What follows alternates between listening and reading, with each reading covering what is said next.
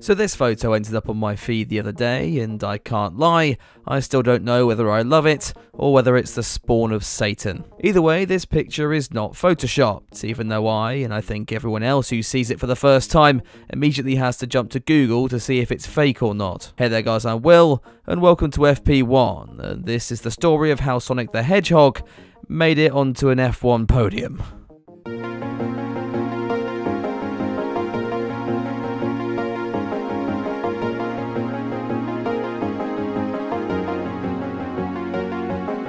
So this trophy actually coincides with one of the more famous races in the sport's 73-year history.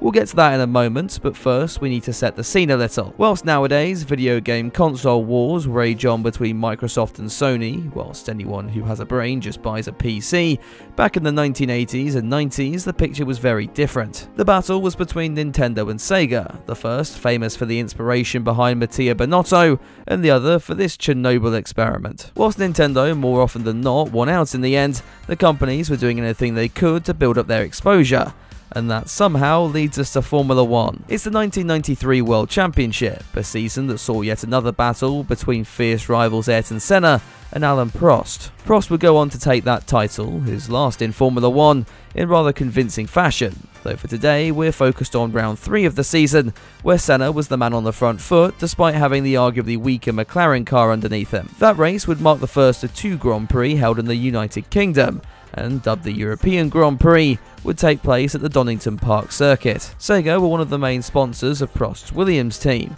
but for this event, went rather overboard. The company chose to completely take over the event, with a huge presence around the Donington Park circuit and the Williams team. Their FW15C car was adorned with the legs of Sonic the Hedgehog, with Sega allegedly wanting to sponsor the underside of Damon Hill's car in case for whatever reason he was to flip it over.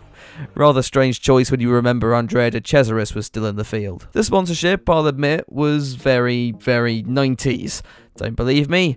Well, we had these sleep paralysis demons, atrocious acting, and Damon Hill held at gunpoint here. Well, I take it everywhere with me because it's so portable, and if I get a spare moment, then I can just whip it out in the pocket and start playing, which I think I'll do now, actually. To think people actually believed this back in the day. People were taking it seriously though, including the McLaren team, who, to do nothing more but take the piss, would add a flattened hedgehog to their car for every race they won during the season. I mean, can you imagine the uproar that would cause nowadays? Verstappen painting a Team LH fan's head on a spike for every race win in 2023. Would be funny though. Back to 1993, and the event would be topped off with a trophy featuring Sonic himself, with everything set up to see Williams take victory.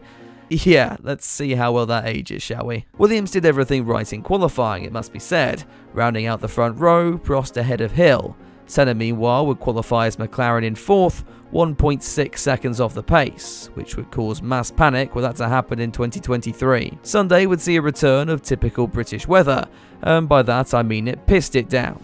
On the bright side, that gave us arguably one of the best laps in the sport's history. The Williams pair led off the line as Senna and Michael Schumacher lost ground to Carl Wendlinger in the Sauber.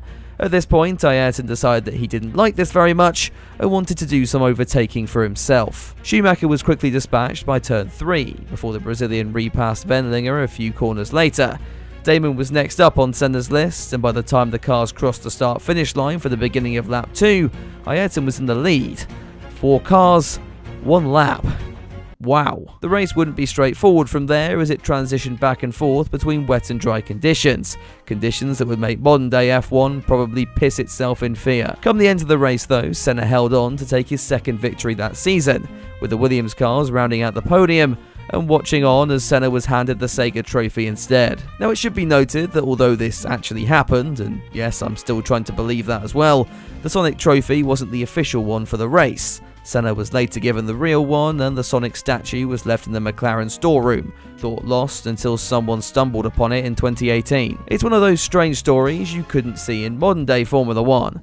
Then again, we did have those hideous gorilla trophies a few years ago, and if it did happen today, Max Verstappen would still win, then probably accidentally drop it on the podium, decapitating poor Sonic in the process. And on that lovely note, I'll end it there. Thank you very much for watching, and if you enjoyed the video, be sure to drop it a like and get subscribed for more in the future. If there are any other wacky stories you'd like me to cover around Formula 1, let me know down in the comments below. A huge thank you then to all of my patrons and channel members for all of your support. If you'd like to get involved and get early access to some of my videos, you can find the necessary links down in the description. For now though, that's all from me, so I'll see you very soon with another video, but until then, have a good one.